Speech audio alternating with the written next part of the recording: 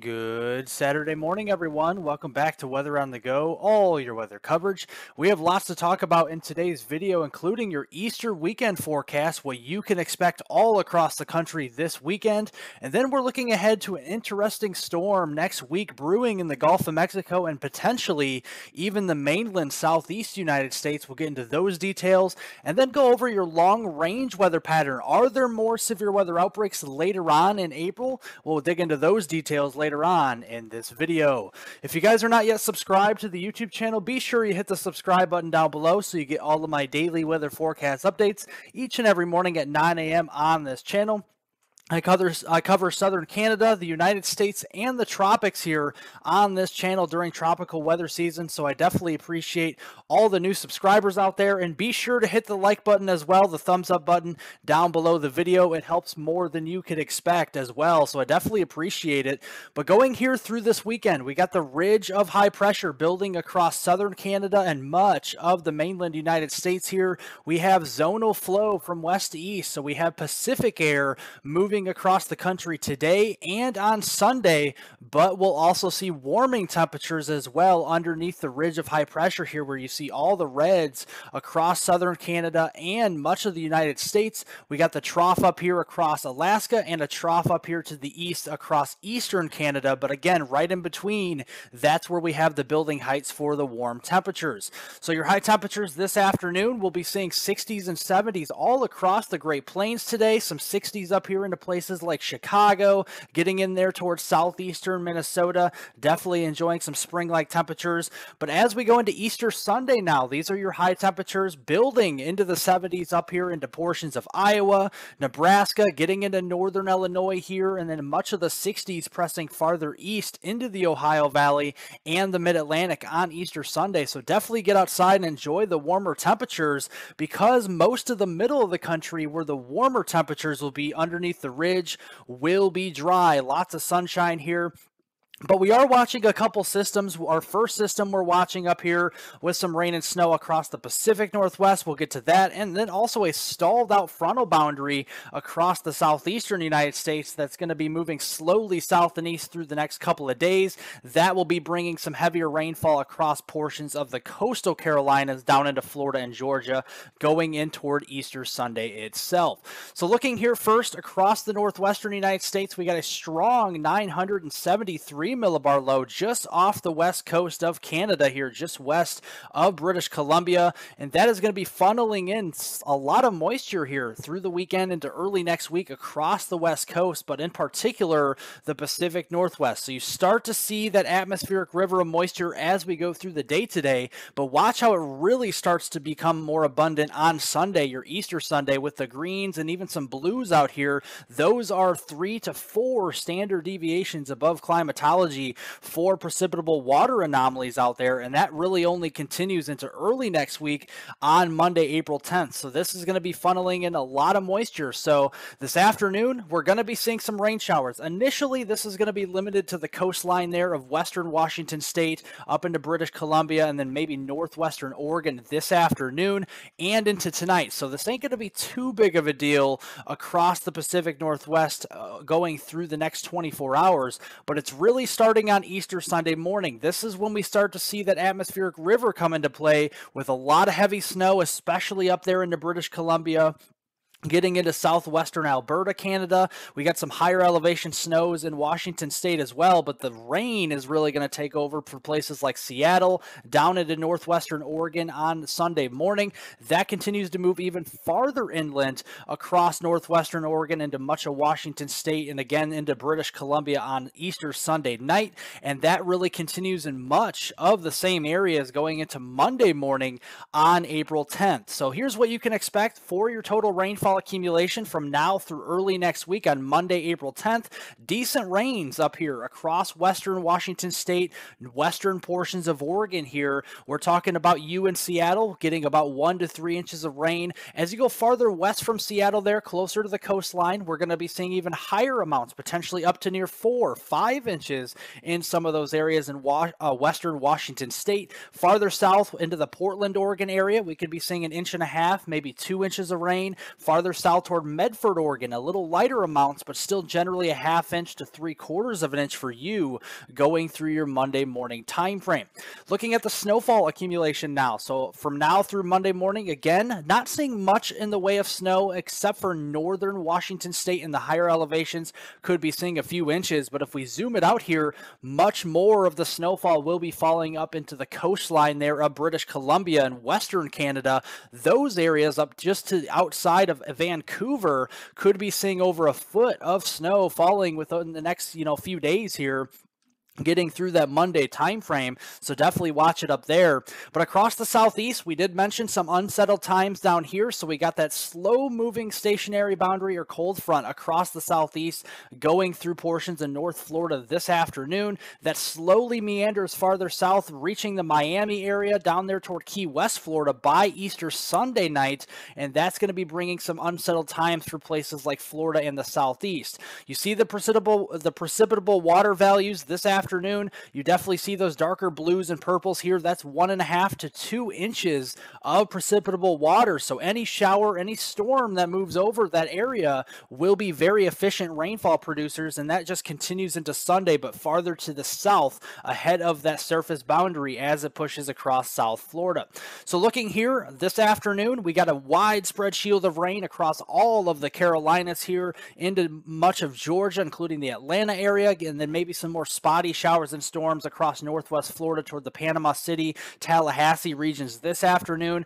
Continuing, seeing some moderate, steady rains across the eastern Carolinas and central Carolinas, through the Raleigh region, Wilmington, getting down through Columbia, South Carolina, the Myrtle Beach area, Charleston. Those areas will be seeing some heavier rain through this evening. And then finally starting to see that heavy shield of rain push off the coast and into the western Atlantic by early Sunday morning on your Easter, and more spotty showers near that frontal boundary as it pushes from north to south across the peninsula there of Florida. And then that will cross into South Florida, maybe a couple of scattered showers and storms to be watched out for in the Tampa area, Naples, down into the Miami region and towards Key West. Definitely watch out for that if you have outdoor plans on Easter Sunday afternoon. And then going into Monday morning, again, with that frontal boundary in the vicinity, I still think there could be a couple of showers and storms across central and South Florida, especially with peak daytime heating into Monday afternoon on April 10th. But with that said, with that system moving so slow, it's going to be able to produce a lot of rainfall. We showed you the precipitable water anomalies. It's going to be high, so we're going to see a lot of water falling from the skies here going through the next couple of days. So a good 1 to 3 inches, a good swath of rain here across especially the Carolinas, the Raleigh area, down into Columbia, South Carolina, Myrtle Beach, Charleston. You guys could be seeing 1 to 3 inches of widespread rain going through Monday, and it's still those heavy amounts. The Atlanta area up near 2 inches, and just south of Birmingham, Tuscaloosa into central portions of Alabama could be seeing over 1 inch of rain, and then some heavier amounts down into northwest Florida near the Pensacola, Panama City, and Tallahassee regions going through Monday morning. And again, the rainfall will be a very sharp cutoff with it as we go through Monday morning. So as you cross over from North Carolina into Virginia, you're going to go from over 1 inch of rain, and then crossing into southern Virginia to almost nothing. So a very sharp cutoff with the gradient in the rain going through early next week. But nevertheless, it does look like flash flooding could be an issue through today into your Easter Sunday, so definitely watch out for that. We got a marginal risk of flash flooding across the Carolinas, much of Georgia, North Florida, central and southern Alabama, and then getting in toward the Gulf Coast states down here and towards southern portions of Mississippi and southern portions of Louisiana toward the New Orleans region during that time frame. But if you guys want additional weather forecast updates, be sure to follow me on Twitter at HWeather420. Again, HWeather420 to get more additional weather forecast updates. I will be updating that very frequently over the next several weeks.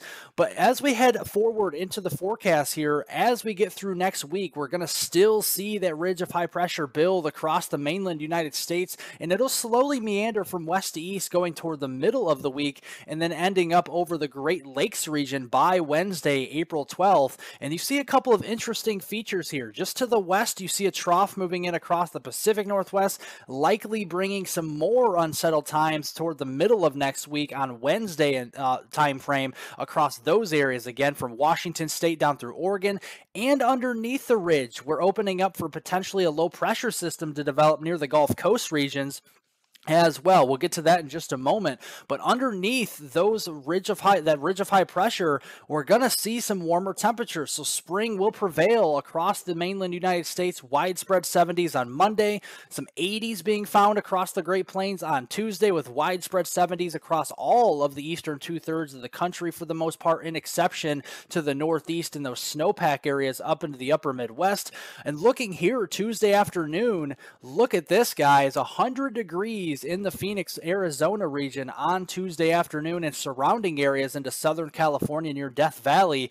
That's where we could be expecting some very dry spring-like heat down here on Tuesday, April 11th. So if you're in the Phoenix area, get ready for your big heat wave that you've been seeing here that you haven't seen in a long time. So this is 100 degrees on Tuesday, and still even on Wednesday, 96 down into the Phoenix area, and then widespread 70s and 80s actually getting into the Midwest here on Wednesday. And with rapid snow melt to the north, you have to be watching out for some river flooding along those tributary rivers and the Mississippi River through Wisconsin, Iowa, and Illinois going through the middle of the month of April.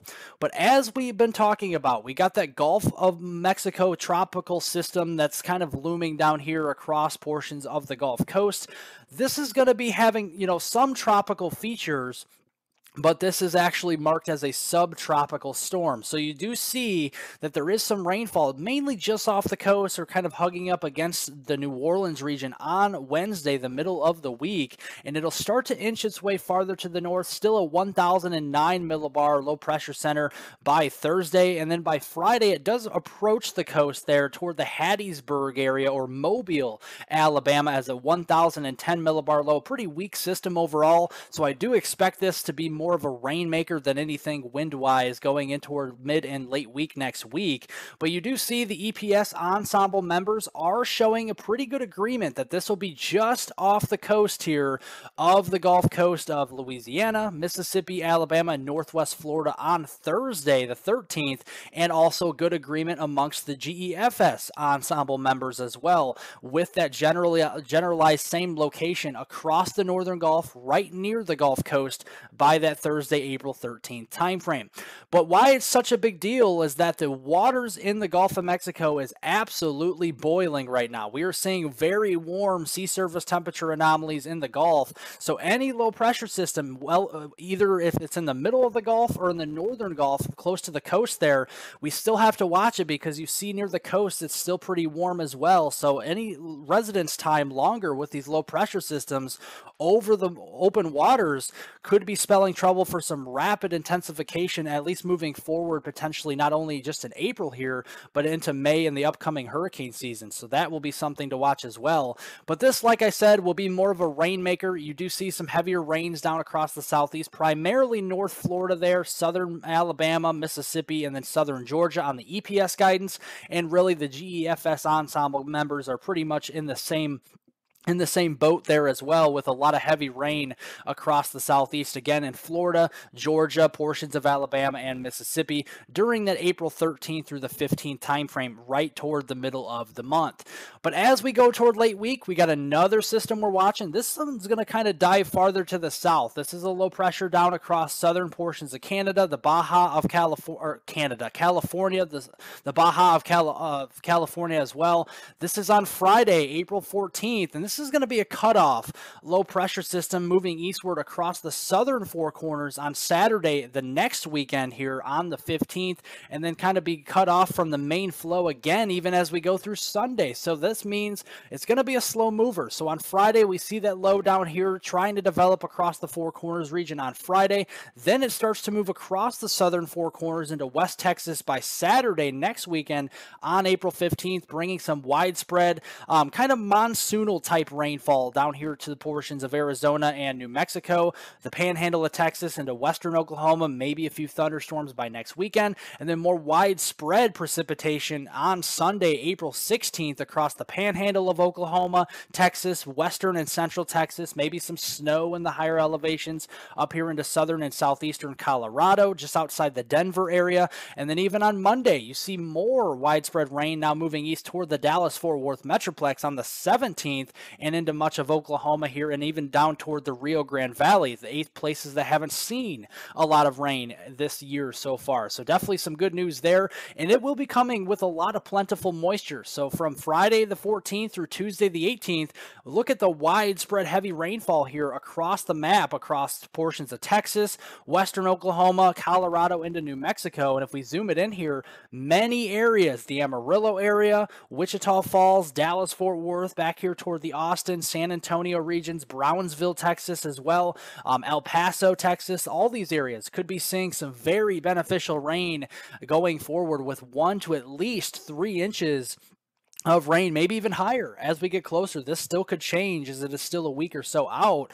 and this is very beneficial to the drought. You see the newest drought monitor that was released on Thursday, April 6th here, and you can see that this is actually a very good news for the drought across portions of Oklahoma, New Mexico, Texas, or anywhere we can get it out here, because we still have moderate, severe, extreme, and even some areas exceptional drought into these areas. So definitely some beneficial news moving forward.